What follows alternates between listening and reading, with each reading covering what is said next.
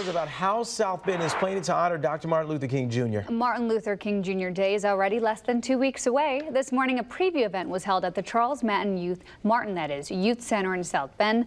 This year marks the 38th year the celebration has been held here locally and the 56th year since the murder of Dr. King.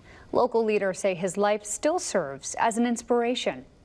What Dr. Martin Luther King means to me, first of all, is nonviolent social change, the principles of nonviolent social change, and that he was the man that gave his life for the lives and qualities of life for African Americans, black people. The theme of this year's event, by the way, is Keep the Dream of Peace Alive. Don't let it die.